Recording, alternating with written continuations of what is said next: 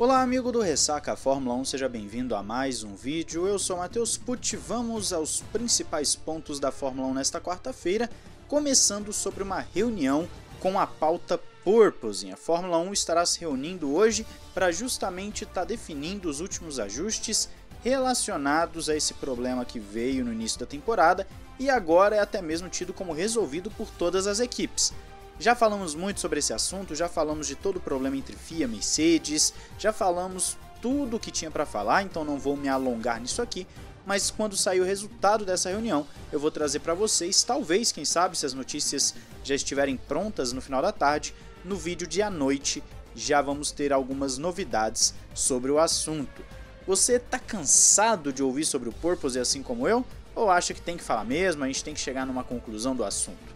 Fala aí nos comentários. Helmut Marko está com 79 anos de idade e não pensa em aposentar tão cedo. De acordo com o austríaco, é sobre paixão e ainda é apaixonado por isso. Ele ama o esporte e ama vencer e nada que ele faça o estressa. Está se sentindo bem e continuará enquanto puder fazer o trabalho bem e também não for demitido. Para quem não sabe, Helmut Marko é um dos caras mais respeitados do automobilismo, não somente pelo trabalho que ele faz na Red Bull desde 2005 como consultor e também antes disso na Red Bull desde 99, mas também pelo histórico como piloto. Talvez a gente faça até um vídeo nesse período de férias da Fórmula 1 sobre o Helmut Marko para você entender o quão boa foi a carreira dele, apesar de breve, de curta por conta do acidente que acabou tirando a visão do olho esquerdo. Mas não pretende aposentar por enquanto, o que é bom para a Red Bull, já que ele tem um bom olhar, sem nenhum trocadilho com o problema da visão, para pilotos em desenvolvimento ou potenciais pilotos de Fórmula 1. Só no grid atual, 7 pilotos passaram pelo crivo dele, o que mostra um cara diferenciado naquilo que faz. É de longe o mais competente no paddock hoje. Se você somar as outras equipes que têm programa de pilotos, não vai dar a Red Bull em termos de quantidade no paddock na Fórmula 1 hoje. E qual a sua opinião sobre o Helmut Marko? Eu sei que é uma figura um pouco polêmica, mas quando você analisa o desempenho do trabalho dele, qual a sua opinião? Agora vamos para uma sessão Mercedes. Começando com Lewis Hamilton fazendo elogios a George Russell, afirmando que não é difícil ser companheiro de George, pelo contrário, é agradável. Trabalham juntos e fazem isso incrivelmente bem. George é muito positivo, teve um impacto positivo no ambiente da equipe, no ambiente de trabalho em geral, e é um prazer trabalhar com o jovem britânico e é bom ver o que ele pode alcançar. Hamilton também afirma que tem um grande potencial para se tornar campeão do mundo e está no lugar certo para isso. Realmente acha que estando ali ou não, no caso ele, Hamilton, estando ali ou não, Russell vai ter todas as qualidades para ajudar a equipe a progredir no futuro e levá-los ao sucesso, então foi a escolha certa para o time. O heptacampeão ainda termina falando que espera poder contribuir, em parte para ajudá-los a melhorar ainda mais.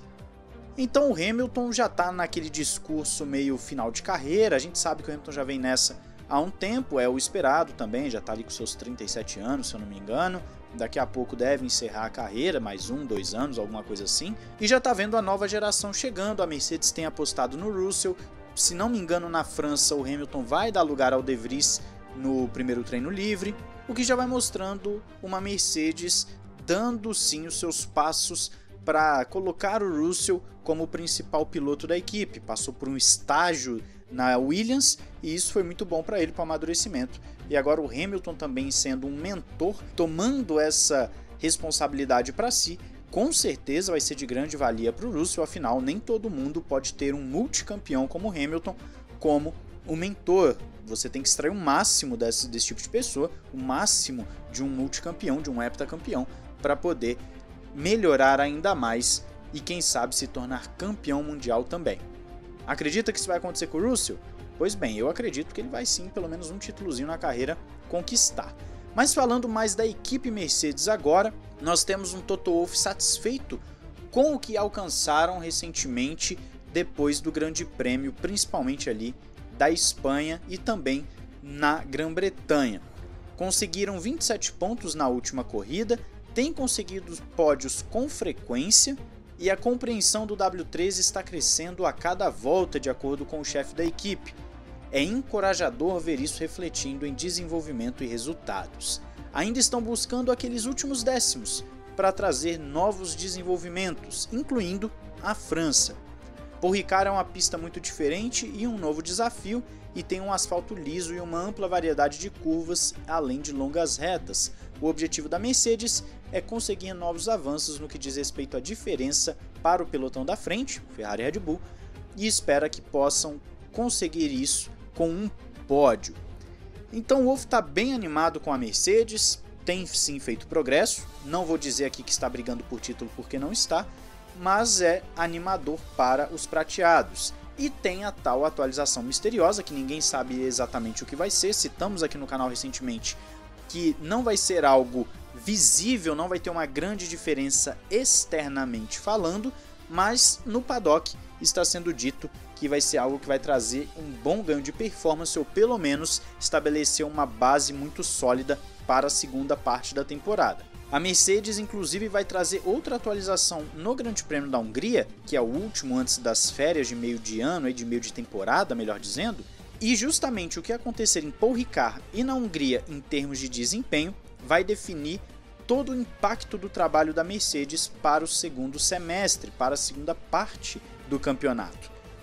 Se conseguirem tirar a diferença, mostrar que tem potencial no carro e que podem sim chegar a brigar por vitórias, a Mercedes vai fazer até o final do campeonato o máximo para que esse carro consiga estar entre os cabeças. Mesmo que não consiga, para a Mercedes é importante fazer testes justamente visando o carro de 2023, que tem uma base muito parecida com o de 22, apesar das diretivas que devem ser implementadas contra o porpoise. Mesmo assim, a Mercedes está animada, está conseguindo voltar aos poucos. Ferrari e Red Bull já se mostraram preocupadas lá em Silverstone com o desempenho da Mercedes, inclusive a Mercedes teve chance de vitória naquele grande prêmio, e agora vamos ver como vão se comportar numa pista que lembra até um pouco Silverstone nesse aspecto. Qual a sua opinião e a sua previsão para a Mercedes durante o final de semana de Paul Ricard? Vai conseguir pódio? Vai brigar por vitória? Vai ficar muito atrás das concorrentes? Diz aí nos comentários, não esqueça de se inscrever e ativar o sininho para não perder nada. Um grande abraço, valeu e falou!